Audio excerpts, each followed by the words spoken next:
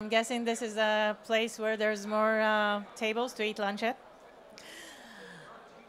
Great to be here in Slush. And I want to start, before I introduce myself actually, with telling you a little bit about my experience with apps. So my name is Sivan, and I download and play with quite a lot of apps. I really download a lot of them to see how they work, to see what I like or like less.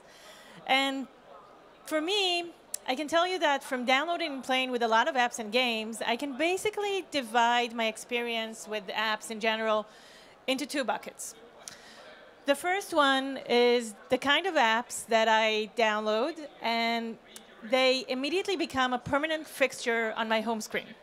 So they become something I can't really start my day without, or I use them on a daily basis, even a few times a day. Apps like Move It, or Waze, or Get Taxi, Uber, depends where I am in the world. Some games are like that. Definitely Google Photos for the past couple of years. And these kind of apps are really something that I can't really see my day without. But there's also the other types of apps. The kind that you download and you sort of immediately regret it. They have a horrible user experience. That is, if you can even get to the user experience, because they constantly crash. Or they send you loads of your notifications that you've never actually asked for, and then you need to find out a way to disable the notification, which is the first thing I usually do. And at the height of your frustration, when you practically want to break your phone, they have the audacity of asking for a review in the store. And I don't know how many of you are actually app developers, but I'm kind of hoping if I would ask you, what kind of app do you have? Do you have the good kind of app or that kind of app? I'm kind of hoping you would be in that bucket, in the good bucket. And I've been spending a lot of time thinking, what's the difference between the two? So I'm a very egocentric person, and for me, the difference is usually me. So it's a question of how much do these apps actually know me? How much do they fit my needs? And do they really answer a need or a want that I have? And for me, that's really the difference between having a great kind of app that is really right for me and having that other kind of app. Now, let me properly introduce myself before I explain to you where I think the difference comes from. My name is Sivan Enden. I work for Google. I'm from the Israeli office in Tel Aviv. And I'm a strategic partner manager working with mobile app developers and game developers. And what that unreadable title basically means is that I help app developers make more money from their app. Basically, so they can build more great apps, more great games, and just continue to work on what's really important to them. So I am working a lot with app developers, and I am thinking a lot about where that difference actually comes from the good kind of apps and the bad kind of apps. And the way they make the good guys, the good kind of apps, make their apps is by using all the data they have on their users, using all the data they have on me. And I'm guessing that's not a huge revelation, and I would say that for the huge companies, the big companies, the ones that have unlimited budget, it's really not a question. They have data analysts. They have great BI systems that can collect all the data points they would want. So they have all the resources. But for the smaller app developers, or for the more beginner ones, or for the startups, it's really a hard task. And why is it so hard? Well, basically, there's a huge bear behind us. Basically, why is it such a hard task to look at all your data? To begin with, we're talking about a huge amount of data. Some researchers show that we look at our screens about 150 times a day. I don't know how many of you have your phones open. Think about the amount of times you checked your phone or what other talks are available just in the 2-3 minutes since I got on stage. How can you even collect that amount of data on your app? That's a huge amount of data. And assuming you are able to collect all that data, what are you going to do with it? How are you going to spot the trends? Is it more interesting that you have more females than males? Is it more interesting that you have a younger audience or that they're in Helsinki versus in Berlin or somewhere else in the world? Which trends are actually interesting and how are you going to spot it from that huge pool of data? And assuming you do conquer these first two tasks that are really extremely challenging, how are you going to act upon your insights? And we understood at Google that conquering these challenges is not an easy task, especially when you're starting or when you don't have the unlimited budget those huge companies have. And for that reason, we launched a new service called Firebase, actually compiled of a few different services. We just launched it at Google I/O in May earlier this year. And Firebase is built by app developers for app developers to really solve these core issues, these core tasks of everything that involves building a good app. And when we talk to app developers over the years, we discovered that we can divide their experience or their challenges into 3 steps. So the first would be the develop stage. This is the stage where you have all your backend services. This is where you put all your foundations.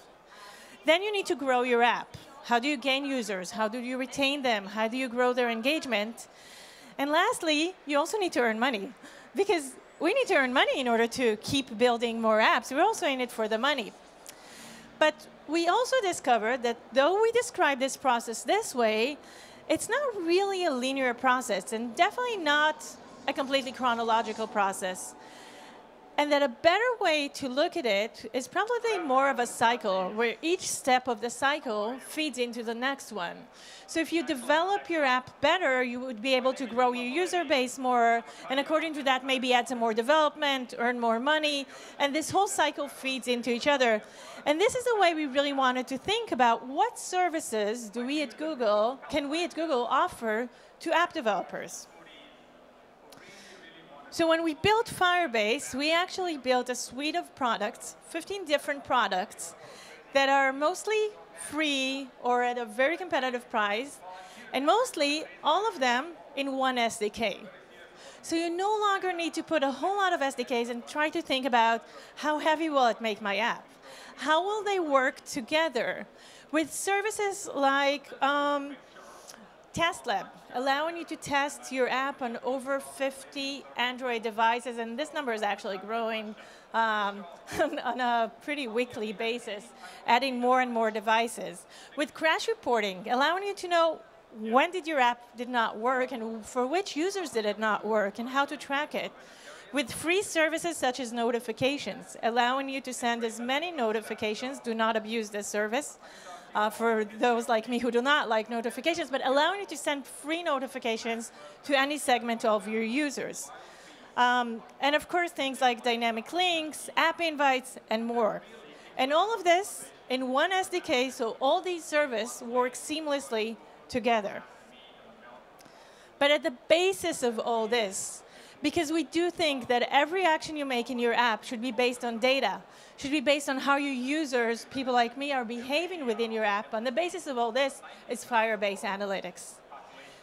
And we think that Firebase Analytics is really the groundbreaking news that we brought with Firebase, because it really allows you to do new things within your app. It gives you more power. And why is it so groundbreaking? Where are the fireworks behind Firebase Analytics? Well, it comes down to these 4 things. First of all, it's out of the box. Once you implement the Firebase SDK, doesn't matter which service you're interested in, could be just the dynamic links, could be just a notification, you immediately start getting data on your users.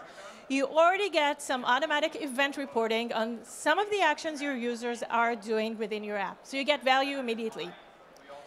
It's seamlessly integrated with all these 14 other services that Firebase had that we showed before.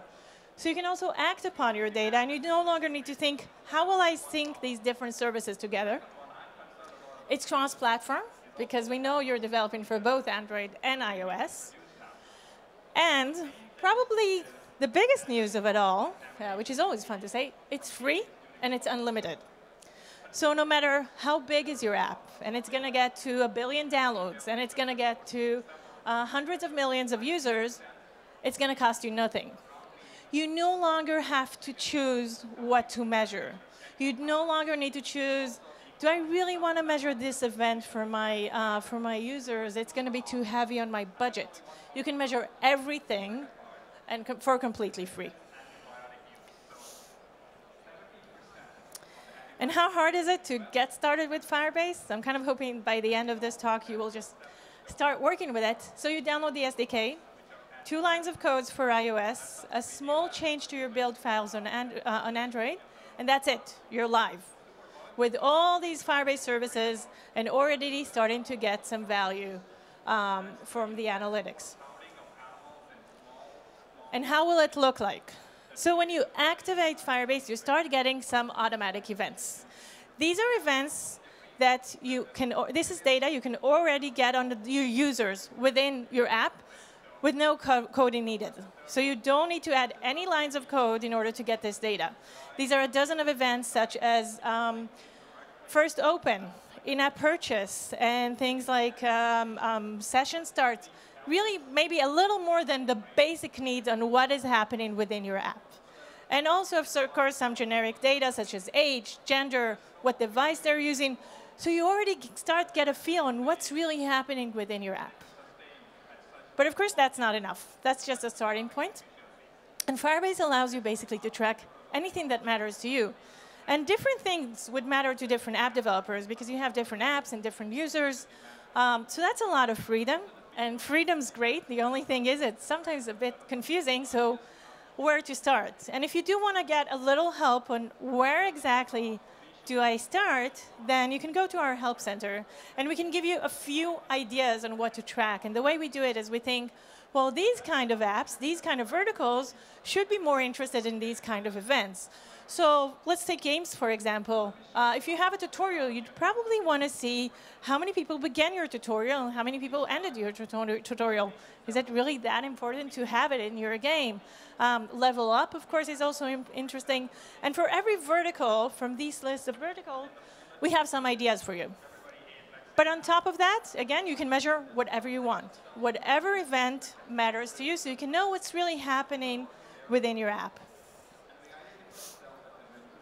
And for data geeks like myself, this is already enough to get me super excited, because you get some dashboards, and you can start playing with it, and you can see my users did this, and then filter by cohort. What did the women do? What did the men do? What happened on a specific day? What are the users that did not update my version do in my app? Why do they not update to the new version? And you can start playing with the data. And this is really exciting, to see what's happening in your app, almost live, to keep updating it, refreshing it. And this is really a great, great start. But we need to remember it's just a start. This is just, OK, so you can see what's happening in your app.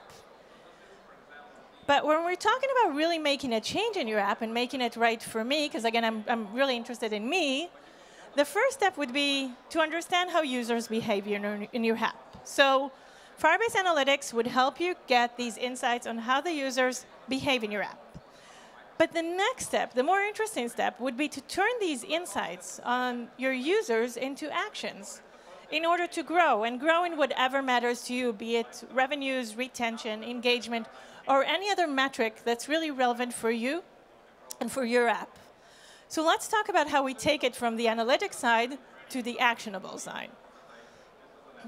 So I'm going to show just one example of a combination of tools, and there are a lot more available, and you can probably think of a lot more that's even more relevant for you. But the combination I will show is a combination of remote config. I will explain in a second what it is. With AdMob, our mobile apps ad network. And of course, based on analytics, so that everything will be based on the data on your users. So what is remote config? Remote config allows you to change the look and feel of your app without users having to update or do anything from their end.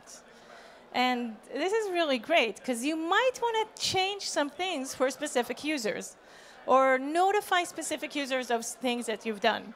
Let's just take one example. Assuming you have a game. You just launched level 6, and you want to let your relevant users know that level 6 is now available.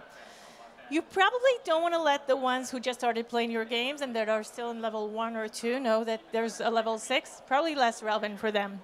But for those in level 5, probably you want to target these specific ones. So how are we going to do that? We're going to use Firebase Analytics in order to create audience groups by levels. Then we're going to use remote config in order to target only the users in level 5. And we're going to use the free notification tool to send just these users a message saying, hey guys, level 6 is now available, you're almost there. So instead of bombarding people that maybe it's not relevant for them with notification, like me, you are able to send the relevant information just to the relevant audience. And this is just one use case of remote config. And I'm going to show you another one. But before that, AdMob. So I'm assuming most of you know AdMob. We've been here for a while. We've actually recently announced that we have over 1 million apps using AdMob for monetization. And why is it such a popular ad network service? Well, first of all, we have millions of AdWords advertisers who are supplying demand for our mobile ad network, basically bringing up the fill rate. We have the different ad exchanges buying traffic on our Google DoubleClick ad exchange, bringing the CPMs up.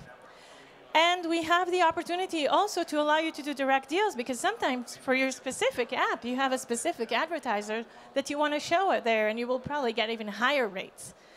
And on top of that, we also have a mediation service. So for any format, you can work with pretty much any network you want to work with. And the combination of all this will allow you to get your CPM as high as you can with a close to 100% fill rate on practically each and every one of your impressions, bringing your revenue up, which is, of course, what you want in your app. And if we're talking about, again, what does it look like exactly? So the bread and butter of AdMob, and the beginning of it all, is the banners, which we see in the top left. But over the years and over the change in the use of application, we've evolved, and this whole market has actually evolved.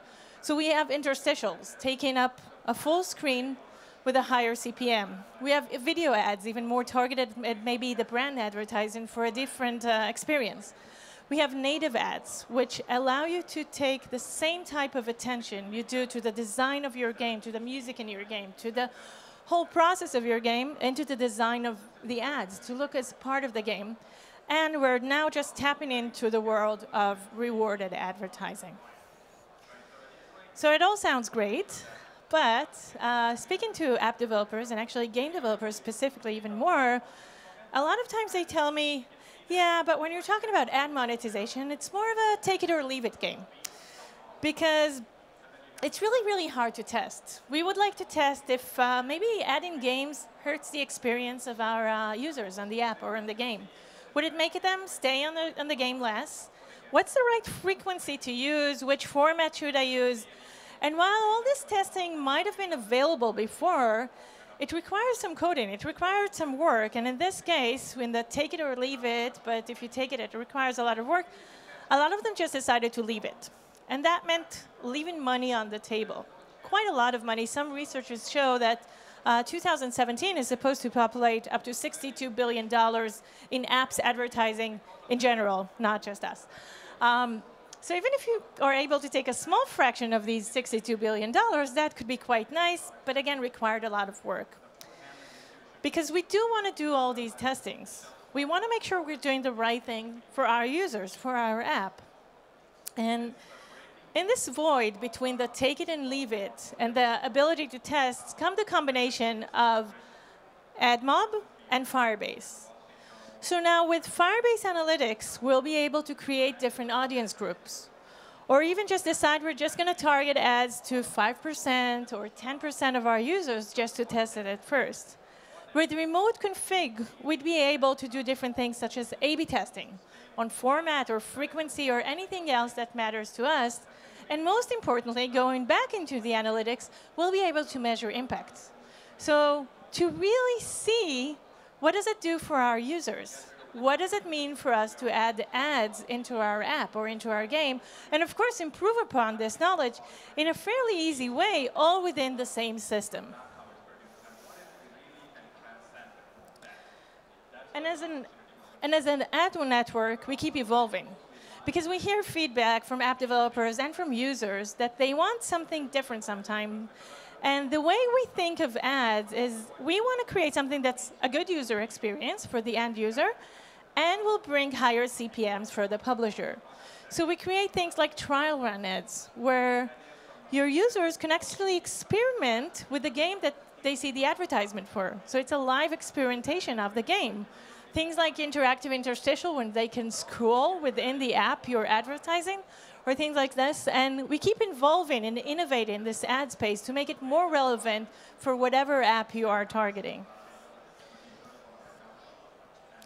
And also, recently, earlier this year, we launched rewarded mediation, so that now you no longer need to choose which mediation service to work with, because if you're working with the AdMob mediation service, it basically covers all the different formats you want to work with all the networks you want to work with. So we have the mediation service for the banners, interstitials, the native, and the rewarded space. And all of this could be tested, again, with remote config and Firebase Analytics.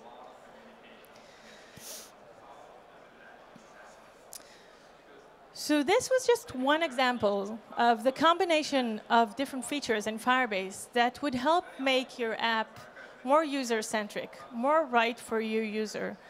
And by now we have over 750,000 active Firebase accounts. So that's active app developers testing the system. And it's really easy to do. It's free, so it doesn't require you to put any payment. And you immediately start getting value.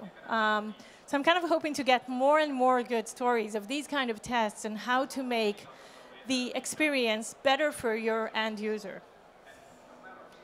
And if we're talking about the monetization journey, I think until recently, the conversation was really about how do I choose the right monetization strategy? Should I go with in-app purchase? Should I go with ad monetization? Should I go with a subscription or a premium? And you sort of needed to choose one specific monetization strategy. And we want to make it much more liberal. We want to make sure whatever it is you choose is right for you and it's easy to change. So with Firebase Analytics, you can track the user behavior within your app. You can create different audiences because maybe different groups of people using your app would have a better monetization track relevant for them. You can test ad monetization, so you can really see the effect of it. And you can always analyze and improve. And this is, again, a cyclic process that never really ends because you want to keep improving. And if there's one thing I want you to take from this talk, and I think in general, is that in apps, in games, and same as in day-to-day life, it's the one-on-one interaction that really matters. It's how much you make your end user feel that your app is really built for them. And while you may have millions of users using the same app, your app, they're different, and they might have different needs. And we want to help you make your app as user-centric as possible, and to do it in the easiest possible way. So you don't need to invent the wheel every time to begin with. So with Firebase, we are trying to give you all these tools to help you make your app as relevant as it could be to your end user. Thank you very much. I hope you enjoy the rest of the day. I've seen some great talks around here. Thank you.